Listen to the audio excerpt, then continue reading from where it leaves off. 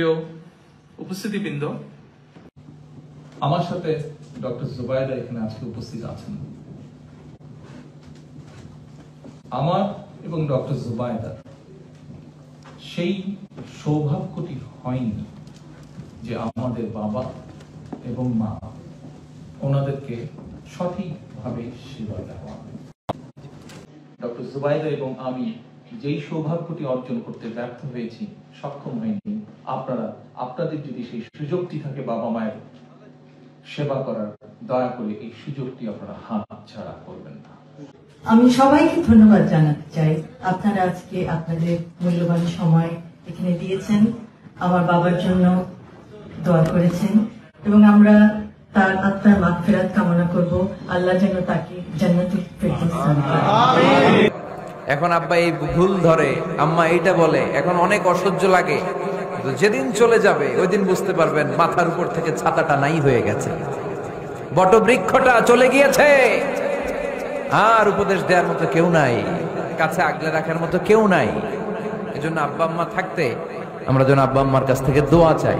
Hello, আসসালামু আলাইকুম সম্মানিত দর্শক শ্রোতা মণ্ডলী, আশা করছি আপনারা অনেক অনেক ভালো আছেন।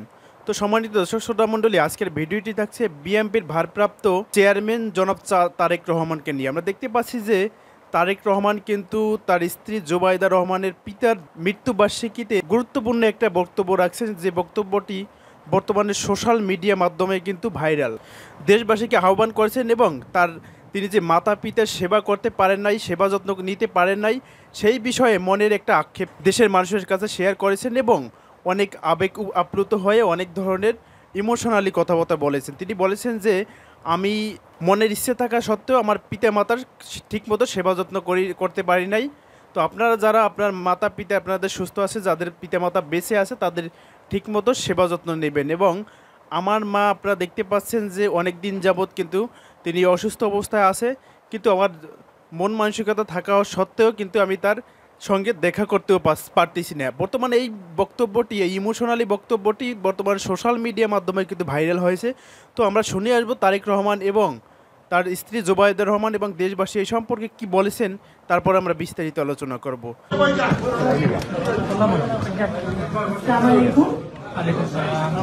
আজকে অনুষ্ঠানের সভাপতি এবং আমার শ্রদ্ধেয় বাবার রিয়ার এডমিরাল মাহমুদ খান স্মৃতি পরিষদের প্রেসিডেন্ট এবং সদস্যবৃন্দ এবং আমাদের এখানে উপস্থিত আলেমগণ, আমি সবাইকে ধন্যবাদ জানাতে চাই। আপনারা আজকে আপনাদের মূল্যবান সময় এখানে দিয়েছেন, আমার বাবার জন্য দোয়া করেছেন এবং আমরা তার আত্মার মাগফিরাত কামনা করব। আল্লাহ যেন তাকে জান্নাতুল ফেরদৌস দান করেন। সবাইকে আবারও ধন্যবাদ। আসসালামু আলাইকুম। Thank you. বিসমিল্লাহির রহমানির রহিম। মাহমুদ আলী খান সাহেবের 39তম শাহাদাত বার্ষিকী উপলক্ষে আয়োজিত স্মৃতি সংসদ কর্তৃক আয়োজিত আজকের এই সভার সম্মানিত সভাপতি, মঞ্চে উপস্থিত সম্মানিত আলেমগণ, আমার সামনে উপস্থিত আমন্ত্রিত অতিথিবৃন্দ, আসসালামু আলাইকুম।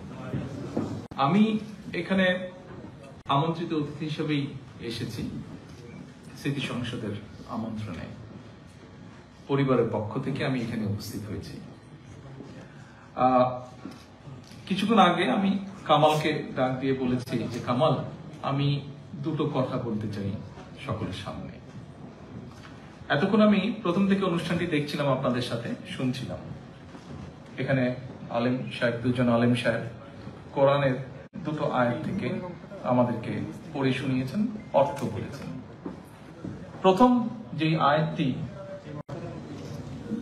আমাদের সামনে পড়ে শোনানো হলো, খুব সংক্ষেপে সেই আয়াতের অর্থ যদি আমরা বুঝে থাকি, তাহলে আল্লাহ পরিষ্কারভাবে নির্দেশ দিয়েছেন যে আমরা প্রত্যেকে, এখানে উপস্থিত যারা আছি, আমরা প্রত্যেকটা মানুষ, একজন বাবা আছে, একজন মা আছে।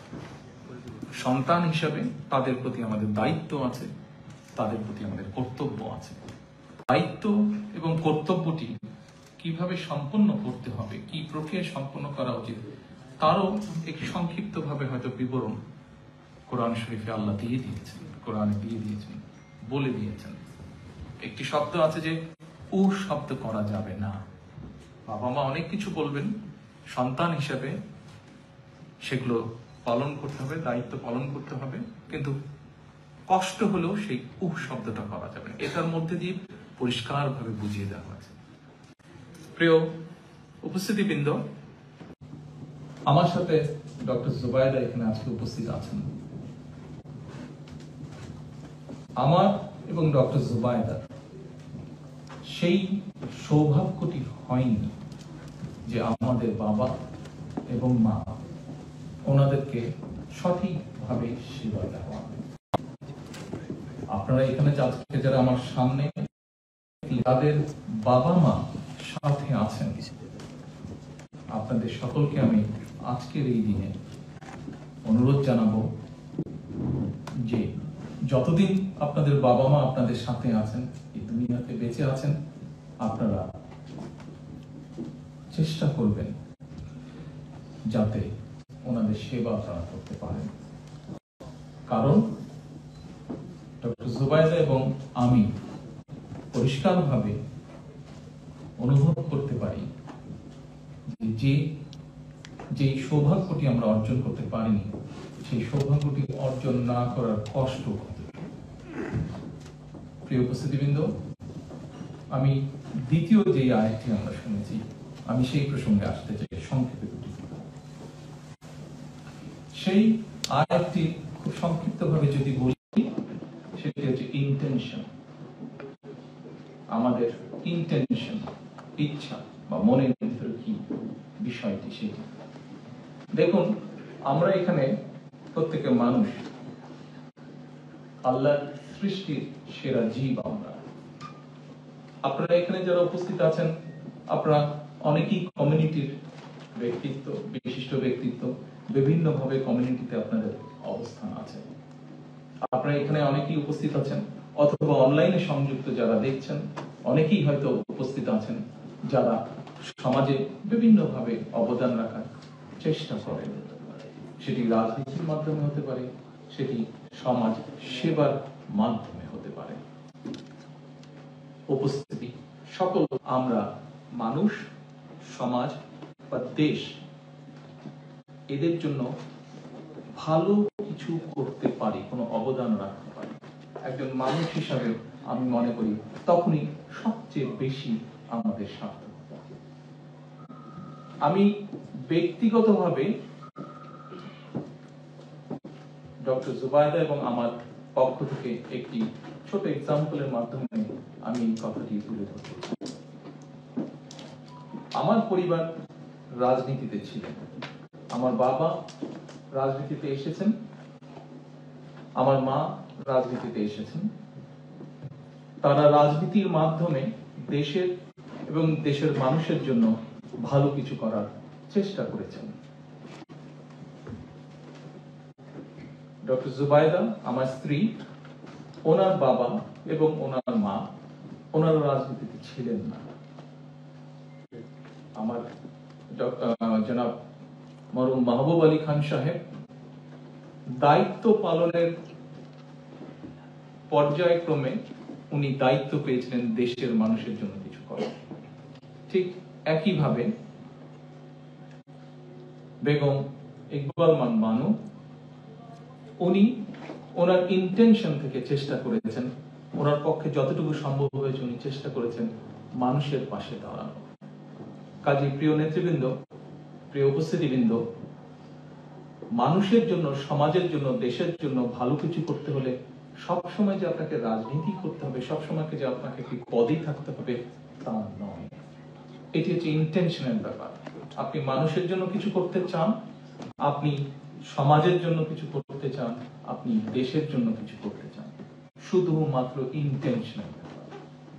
আমি একটু আগে একটি কথা বলেছি, আমি ব্যক্তিগতভাবে বিশ্বাস করি যে মানুষ হিসাবে সবচেয়ে বেশি আমার তখনই সার্থকতা যখন আমি আমার শরীরে যে শক্তি আছে, আল্লাহ যে বুদ্ধি দিয়েছেন, মেধা দিয়েছেন, যতটুকুই শরীরে যে শক্তি দিয়েছেন, যাই সামর্থ্য জাতি দিয়েছেন সেটি যতটুকু সম্ভব সেটি দিয়ে যখন আমি আমার দেশ, আমার দেশের মানুষ, আমার সমাজের জন্য কোনো অবদান রাখতে পারি, তখনই সবচেয়ে বেশি আমার সার্থকতা বলে আমি মনে করি একজন মানুষ। প্রিয় সকল উপস্থিতিবৃন্দ, আমি ডক্টর জুবাইদা এবং আমার পক্ষ থেকে, পরিবারের পক্ষ থেকে আমি ধন্যবাদ জানাতে চাই স্মৃতি সংসদের সকল সদস্যবৃন্দকে এরকম একটি অনুষ্ঠান, সুন্দর অনুষ্ঠান আয়োজন করার জন্য। আমি ধন্যবাদ জানাতে চাই ইউকে সহ, বাংলাদেশ সহ পৃথিবীর আরো অনেকগুলো দেশে, বাংলাদেশের অনেকগুলো জায়গাতে এরকম আজকের এই দিনটিকে শ্রদ্ধার সাথে পালন করার জন্য অনেক মানুষ কষ্ট করেছেন, অনুষ্ঠানের আয়োজন করেছেন কষ্ট স্বীকার করে। আমি তাদের সকলকে ডক্টর জুবাইদা আমার পক্ষ থেকে এবং মাহবুব আলী খান সাহেবের পক্ষ থেকে আন্তরিকভাবে ধন্যবাদ জানাতে চাই। আমি ধন্যবাদ জানাতে চাই রিজন কর্তৃপক্ষকে এরকম একটি সুন্দর অনুষ্ঠান আয়োজন করতে আমাদেরকে সহযোগিতা করেছেন, কষ্ট স্বীকার করেছেন, এবং শাহিনকে অবশ্যই আমি ব্যক্তিগতভাবে ধন্যবাদ জানাতে চাই। সকল উপস্থিতিবৃন্দ, আমরা কোরআনের যেই আয়াতটি শুনেছি, আমি আয়াতটি শুনে, আয়াতগুলো আগেও শুনেছি, তর্জমাগুলো আগেও শুনেছি, আজকে এখানে বসে শোনার সময় যে যতটুকু আমি অনুভব করেছি, অনুধাবন করেছি, উপলব্ধি করেছি, আমি আমার সেই সংক্ষিপ্ত কথাটুকু আপনাদের সামনে তুলে ধরেছি। আমি বিশ্বাস করি আমি যেভাবে কথাগুলোকে উপলব্ধি করেছি, অনুভব করেছি, আপনারাও একইভাবে উপলব্ধি করতে পারবেন, অনুভব করতে পারবেন।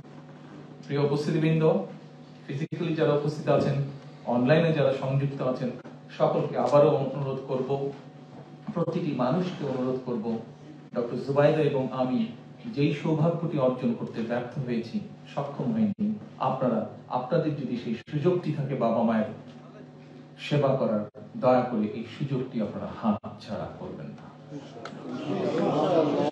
এবং মানুষ হিসাবে আপনার যেই অবস্থান আছে, যতটুকু অবস্থান আছে, চেষ্টা করবেন একজন সার্থক মানুষ হতে। আপনার পরিবারের কাউকে সহযোগিতার মাধ্যমে, আপনার সমাজের কিছু ভালো কিছু করার মাধ্যমে, আপনার দেশের জন্য ভালো কিছু করার মাধ্যমে আপনার চেষ্টা করবেন আপনাকে একজন সার্থক মানুষ হিসেবে গড়ে তুলতে। সকলকে আবারও ধন্যবাদ জানিয়ে, স্মৃতি সংসদকে আবারও ধন্যবাদ জানিয়ে আমার বক্তব্য শেষ করছি। আল্লাহ হাফেজ। বাংলাদেশ। কিন্তু আল্লাহর হাবিব বলেন, রহমতের নজরে তোমার আব্বা আম্মার চেহারার দিকে যদি একবার তাকাও, মুহূর্তেই একটা কবুল হজের সওয়াব তোমার আমল নামে আল্লাহ দিয়ে দিবে। চিল্লায় পড়েন আল্লাহু আকবার। এজন্য আব্বা আম্মা থেকে দোয়া নেওয়ার দরকার আছে না নাই?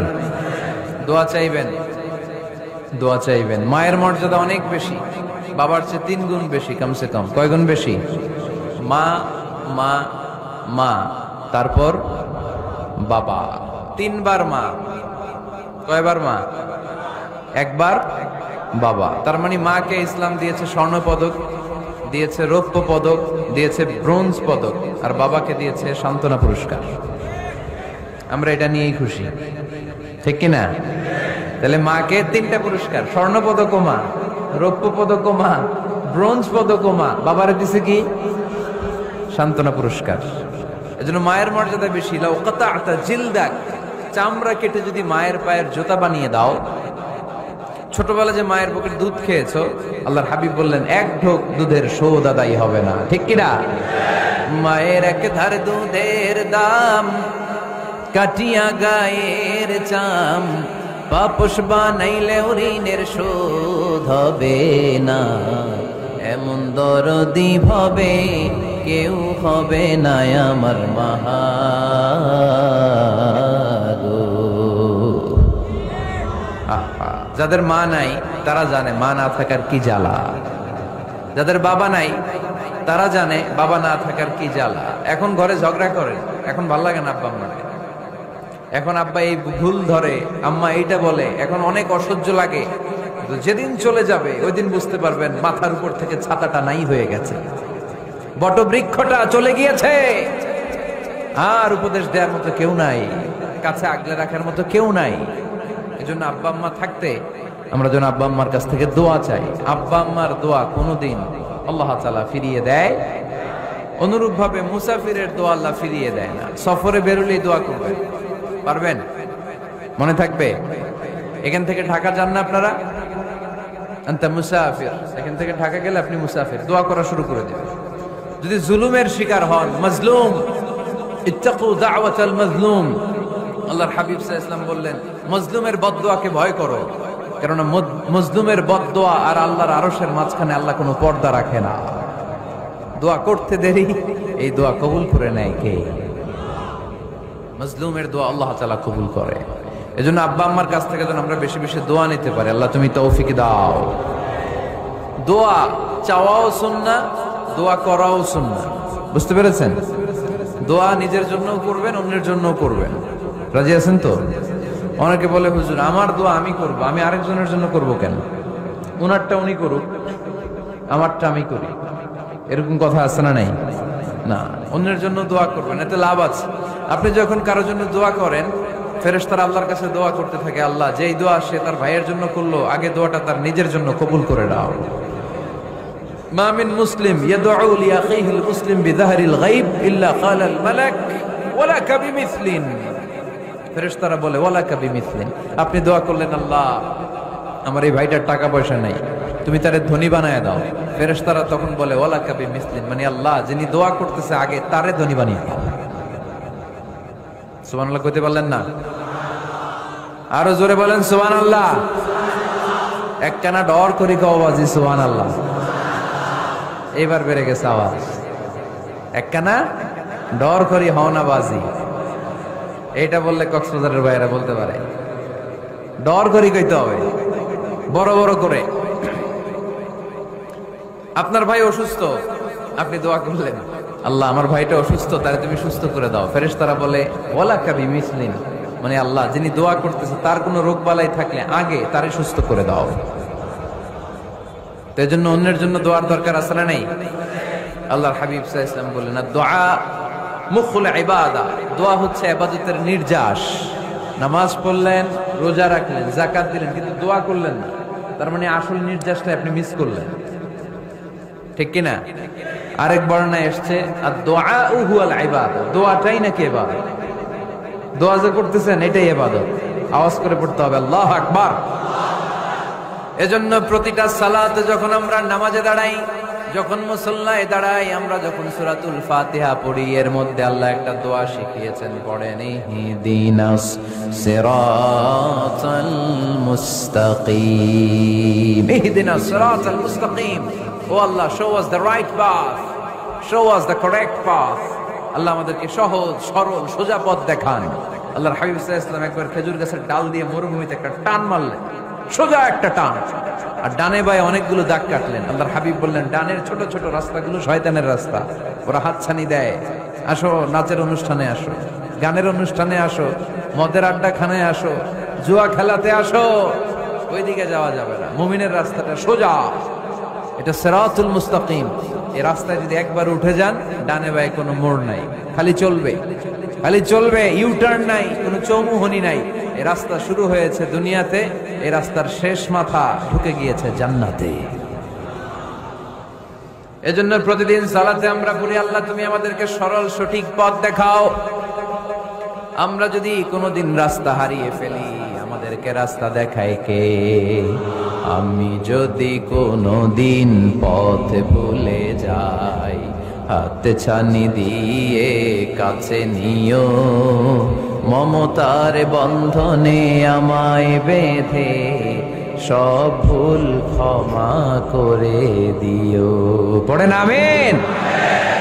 এজন্য সালাতের মধ্যে দোয়া আসরা নাই। প্রতিদিন আমরা দোয়া করি, দোয়াটা পড়ি, কিন্তু অর্থ বুঝি না। এর চাইতে দামি দোয়া হতে পারে ইহদিনাস সিরাতাল মুস্তাকিম, আল্লাহ সিরাতুল মুস্তাকিমের পথ দেখাও, সোজা পথ। এই জন্য দোয়ার গুরুত্বের কোনো শেষ নাই, এটা অনেক গুরুত্বপূর্ণ। It's an art. দোয়াটা একটা শিল্প। দোয়াটা কি? একটা শিল্প। এটাকে রপ্ত করতে জানতে হয়, এটাকে আত্মস্থ করতে জানতে হয়। সব কাজের মধ্যে first class, second class, third class আছে না নাই?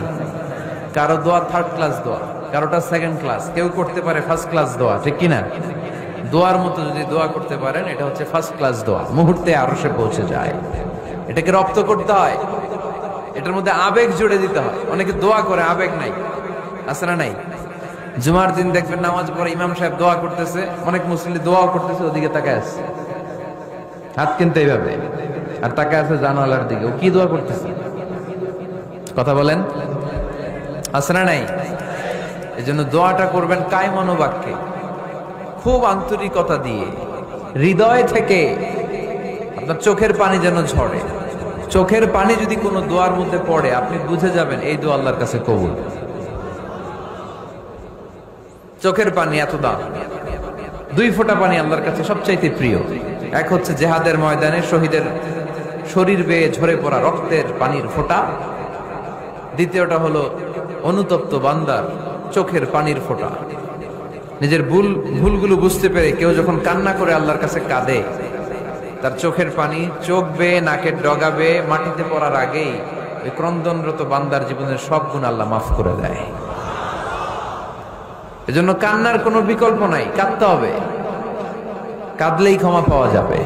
তাহলে দোয়া হচ্ছে একটা আর্ট, আমরা বুঝলাম। ইটস অ্যান আর্ট, এটা শিল্প, এটাকে আত্মস্থ করতে জানতে হবে। কেমন করে এই দোয়াটা করলে দোয়া কবুল হয়, কখন করলে কবুল হয়, এটার প্রসিডিউরটা কি, what is the mechanism two be accepted hour সাপ্লিকেশন, কেমন করে কবুল হবে, আজকে এই মেকানিজমটা একটু আমরা জেনে যাব ইনশাআল্লাহ। পড়েন, রাজি আছেন তো সবাই?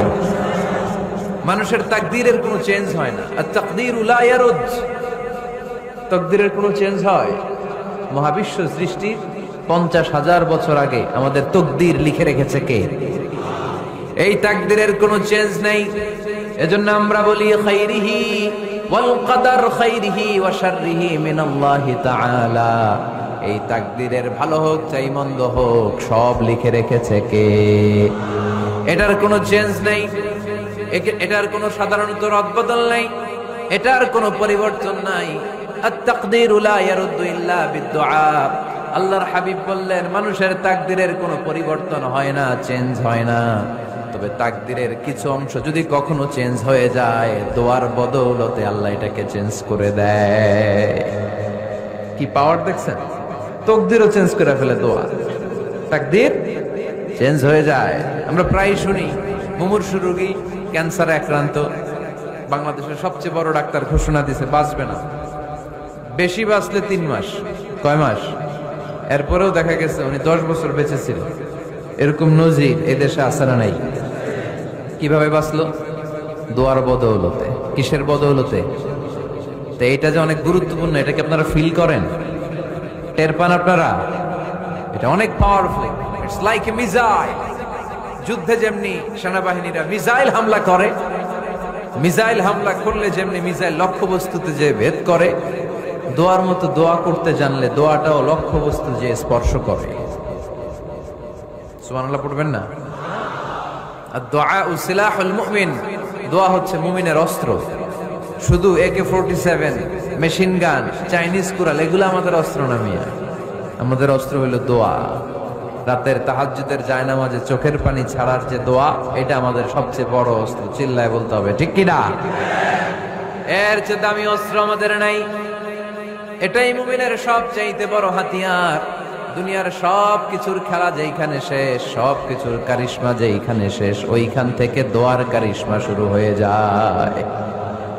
এজন্য আল্লাহ বলেন, ক্বালা রাব্বুকুম উদউনি আস্তাজিব লাকুম।